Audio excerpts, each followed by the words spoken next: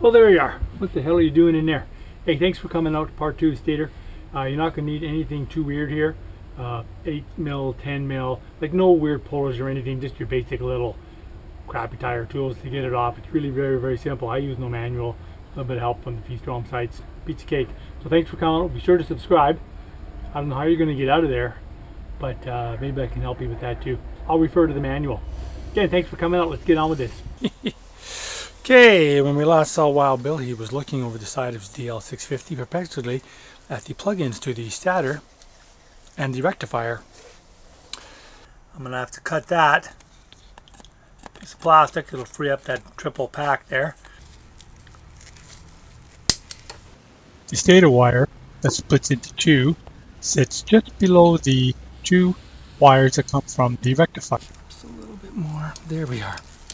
Done. So that's our Stator unplugged. There's another one right in here, one of those wraps from Suzuki.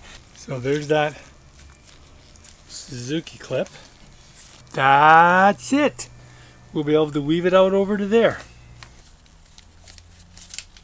It was just the average guy, me, taking things apart.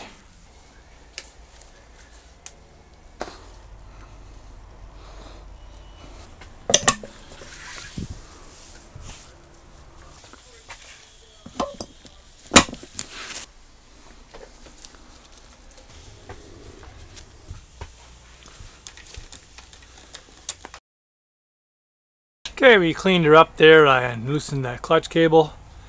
Manual just says you just have to undo this, so.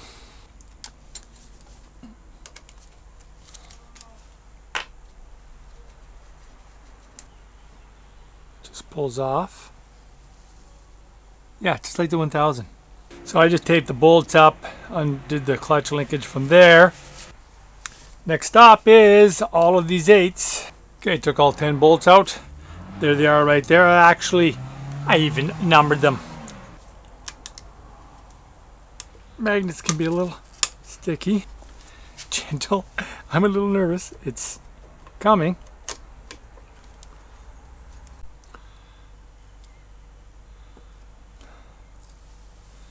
Look at that. That's burnt. So there we are with our Stator. Just unplugs.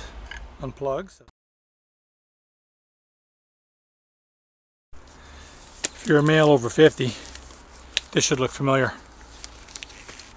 This won't take long, my friend. Okay, back to reality here. The new one, the old Stator, you can see it's burnt. Everything matches, except for this. This.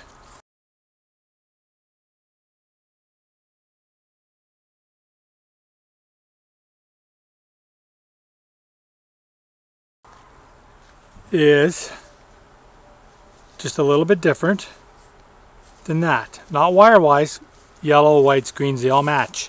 But you slide this in and it's flush with the cover. Slide this in and it sticks out. Okay, we're on. So this is going to be taken down to this level. Let's just see if this works. Apparently I'm still alive, so let's continue. Rotor goes in here, plucks down. This is that Electrosport that has the funny rubber, wrong size.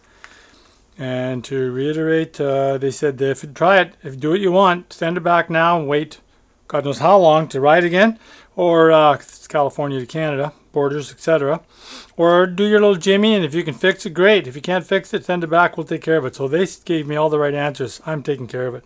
That goes in there. It's got 3 long bolts. Hold it on. This just goes on here. Let's clean out a little bit more. It just holds that down, holds that rubber down. And it goes on with those 2 little bolts right there. There, we got 3 there. Then this runs over. I'll get that in there, set up, and I got a bit of the black magic to just put it on the bottom on the outside to make sure it seals. I'll put this on the engine first. Oh, isn't that beautiful? It's nice when something fits like it's supposed to.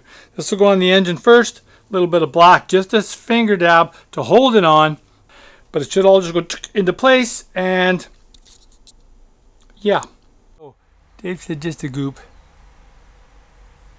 Just a tad of black. A little bit of blue, Loctite.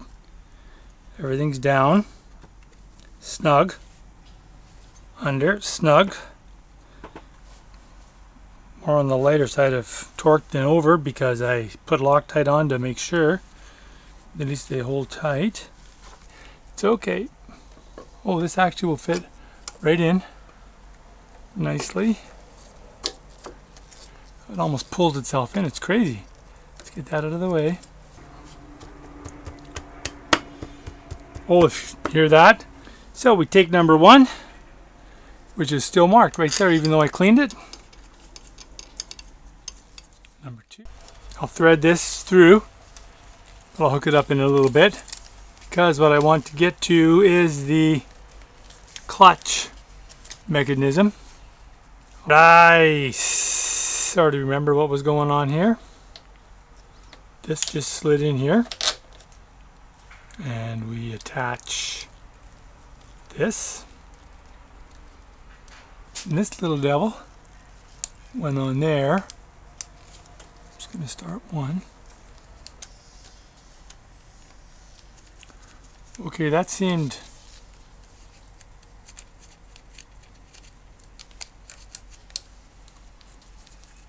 almost too easy. So those are tightened up, spring loaded like it was. Oh my god, the plan is coming together. Is that an 8 or 10? Looks like a 10. So that's on. Everything's snug. I like to put this fancy grease on everything. Everything feels good. Clutch feels good. Now I'm gonna let it sit 24 hours. That's what it says. Let it sit 24 hours. It's gonna rain today anyways, and then we'll see how everything settled. I'm excited. Ran the wire up right here. Yellows. Wow.